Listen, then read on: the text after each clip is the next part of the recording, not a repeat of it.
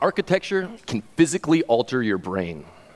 So when I say that architecture has a profound effect on us, it's not just a feeling or an intuition. There's actually a physical change to your brain. I'm sure we've all experienced this effect before. I know I certainly have. I used to have an apartment here in Chicago that I absolutely hated. My body would tense up as I went home because I just didn't want to be there. I had these 2 huge windows in the back. They were the only windows I had in the apartment, and they had this great view. They looked straight out at a brick wall. It was awesome. So I got no natural light, no fresh air, nowhere to look, nowhere to go. It was a terrible place to live, and it affected me. It affected my mood, how I interacted with people, even how productive I was. It was terrible. I felt like I was living in a cell. And quite frankly, I realized I started to act like I was living in a cell. Now, this notion that our buildings affect us, it's something I've been interested in for a long time, and something I sought to study, beyond this feeling, this intuition. And this took me to the world of neuroscience, which was lucky. It was, because it just so happens my brother's a neurologist, which made my research possible, quite frankly, because he was able to feed me all of these journals and studies and this research that otherwise, I wouldn't have had access to. I wouldn't even have known they'd existed, really. And the more I poured through this research, the more I was just blown away by the parallels between architecture and neurology. All these architectural implications kept showing up in this neurological research. It was like we were looking at, trying to solve the same problems. We were just using a different language. So the cool thing about these studies, they all generally said the same thing, that our environments have a profound effect on our cognitive functions. So our cognitive functions, that's it's our ability for creativity, learning, motor skills, attention, everything. And environments. So our environments have this profound effect on our cognitive functions, and that's the word they use in neurology. It's not architecture, it's environments. Enriched environments, specifically. And that's a concept that was created by a famous neuropsychologist, Dr. Donald Hebb. And he came up with it one day when he decided to take some of his lab mice home and keep them as pets. And he got them home and quickly realized there was a change in their behavior and how they interacted with each other and with him. And so obviously, if you're a neuropsychologist, you quickly realize that clearly the change in environment must have changed their behavior and probably altered their brains, so I should look at this. So that's what he did. So he set up a couple of control groups. He had, the mice really in the lab setting, the sort of cold, barren, sterile setting, just kind of an empty cage. And then the other setting is what he called the enriched environment. That's the cage he kept his pets in. So this cage, you have that wheel to run through, some tubes to play in and go and explore with, other mice to hang out with. It's a really primo living environment if you're a pet mouse. It's where you want to be. So he let them live in these environments for a while. And afterwards, he studied their brains. And he found that the brains of these mice in the enriched environment, well, the cerebral cortex of these mice actually grew. Cerebral cortex, that controls things like attention, learning, motor skills. Not just that the neurons changed. There was an effect on the neuronal configuration in the brains of these mice. Physical change. And it's not just a one-off experiment. Ever since he came up with this concept of an enriched environment, other neuroscientists have looked into this. It's been the subject of a lot of research and study. And whether it's with mice or monkeys or even looking at the MRIs of humans. And they all, again, say generally the same thing, that our architecture, our environments, can have a profound structural effect on our brains. The design of these environments can alter your brains. The architecture can change your brain.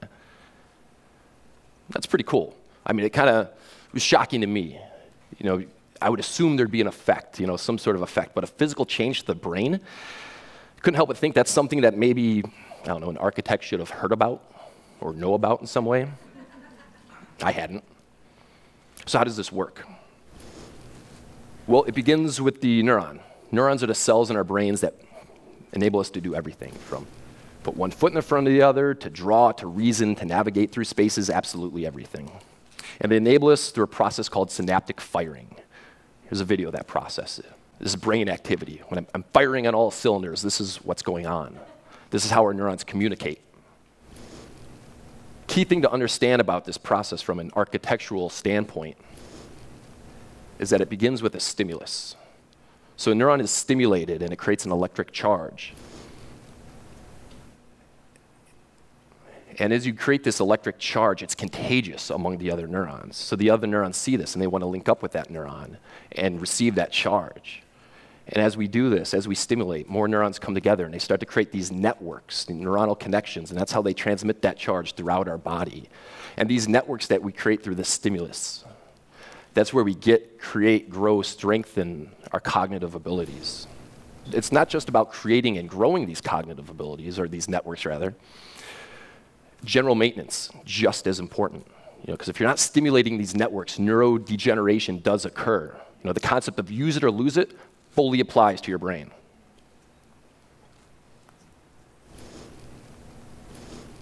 So, we know this process, it begins with the stimulus. And we know from all these studies that our environment can be that stimulus. And of course, the environments we spend most of our time in is architecture. So we can start to think of architecture as the act of designing a neurological stimulus.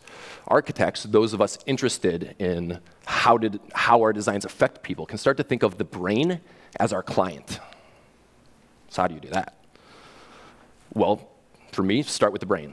Look at the different areas of the brain and their cognitive responsibilities, what they control. So for example, hippocampus. It's responsible for memory and spatial navigation, or maybe the cerebellum, responsible for attention, motor learning. Basal ganglia, responsible for habit formation, so on and so forth. So I started to generate this list of areas of the brain and their cognitive responsibilities, and now I had this list. I had a list of my clients. So now I have to stimulate them. How do I do that? How do you stimulate something that's responsible for spatial navigation by using architecture?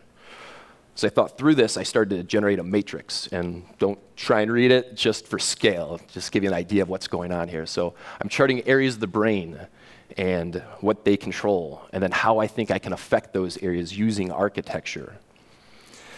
And I tend to use this more as a map for how to design a neurological stimulus, because your goals are always going to be different.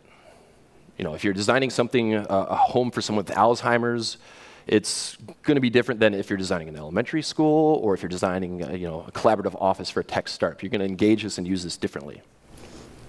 And now as I looked through and started to create these architectural features and elements and how they'd affect the brain, the trend I started to notice is that I was designing dynamic environments.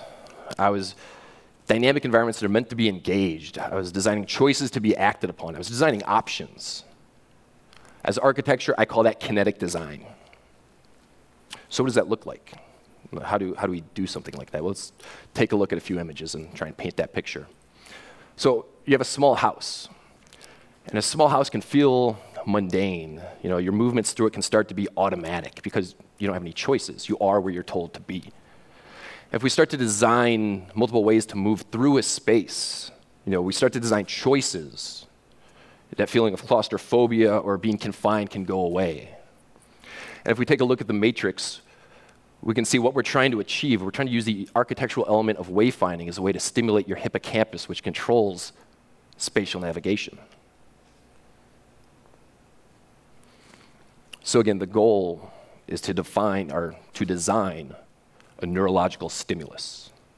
So these louvers, look at how they bring color and light and shadow into the space, and how those shadows and the light and the circadian rhythms will move through the space differently, how they'll reflect it in, or how you can create an applied area in the distance that glows and draws your attention and brings you back. It makes you want to explore.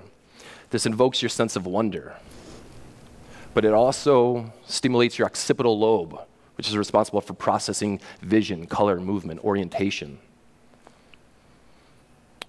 The walls in this house are meant to be engaged physically.